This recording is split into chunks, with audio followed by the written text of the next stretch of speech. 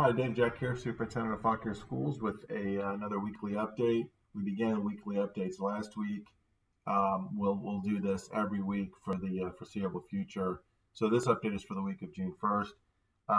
The news I want to share with you today, you probably are well aware of it, and that is that Governor announced that beginning Friday we'll shift into phase two relative to restrictions and associated with the COVID-19.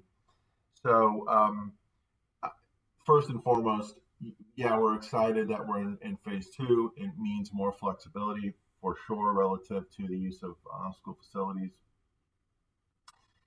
And so that's great news. But we, basically what we saw was this, but the document itself provided by the state is 100 pages long. So, and it's not just about that document, it's not just about phase two, it's about, all phases, etc. But we're going to need time to digest what's required and what is admissible or acceptable under phase two guidelines. And that's going to take a little bit of time, so please be patient. I know people are really excited. I've heard from a lot of kids and parents about track usage and ball field usage, etc. And I'm as excited as you are. So, but we've got to be, few things have to happen first. One, we got to make sure we digest that document and make sure that we are right on top of what is and is allowable and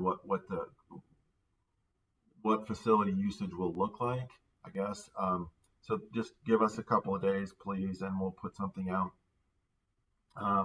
for the sake of consistency, which is my next point. It's critically important to us that from school to school, we have a consistent message. And that's going to mean, putting information out to the media, posting signage at each of our schools that sort of describes what is and is not allowable and what precautions should still be taken even in phase two. And that will, as I mentioned, that's going to take a little bit of time. So please be patient, but we want to make sure we're consistent from school to school because it's really hard to, let that genie out of the bottle and then try to stuff it back in once you realize that you're doing things incorrectly. So we don't want that to happen. I also wanted to mention that, the guidelines are not optional. We will provide as much specificity as we can, but please understand that whatever we put out is in accordance with what the state is requiring, and they're not optional. So, we expect that the folks who are utilizing facilities and going into our buildings and so forth are sort of following those rules and following those guidelines from school to school, so that we do not want I think the worst thing that can happen is as these phases sort of evolve, that we end up with more illness and have to sort of draw it back, and we do not want that to happen. So we want to make sure that we're consistent. So that's that. So just be patient there. We're going to be having a couple meetings here today and tomorrow among staff, and we'll be getting more information out to you soon. Surveys. So we are working to create and then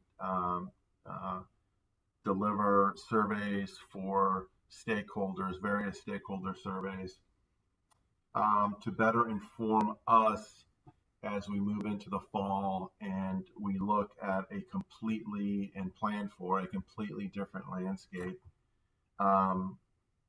associated with instruction and transportation and food service and building usage, et cetera, et cetera, et cetera. And there are a lot of details, and we want to make sure we involve stakeholders in sort of the development of those details and the development of that instructional model and how we're transporting and how we're continuing to feed students and what extracurriculars will look like in the fall potentially. So, and we need your input.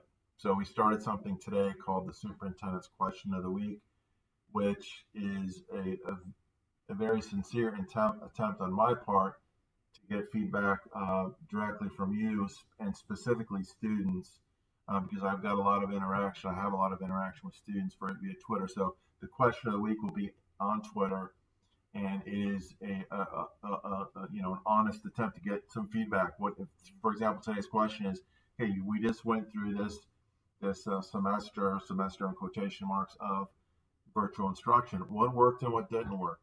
Okay, and you're not going to hurt my feelings because we know it was an imperfect model. We want specific feedback regarding what worked, what didn't work.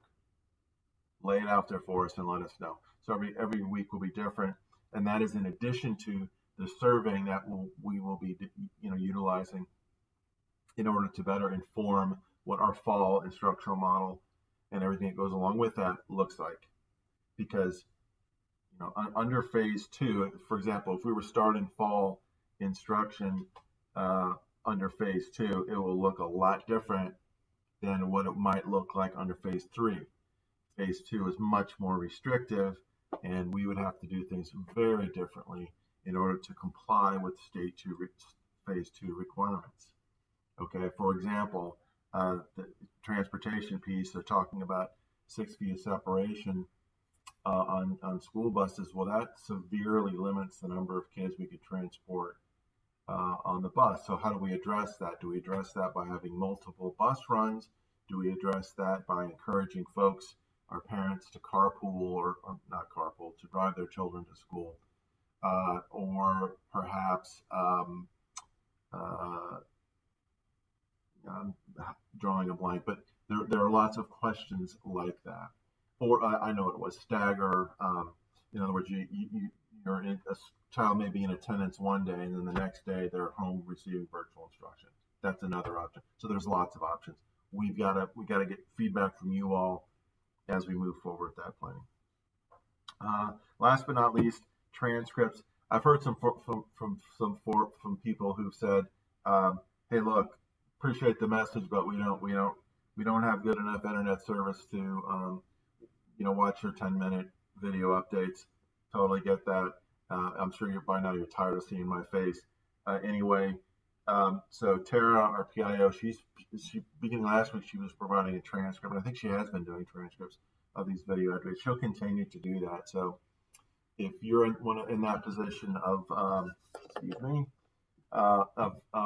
not having the resources to watch these, we'll do a transcript, and it's usually a day or two after the actual video. So that's it for now. Stay tuned for information coming later this week and for the next video update next week. Thank you and stay safe.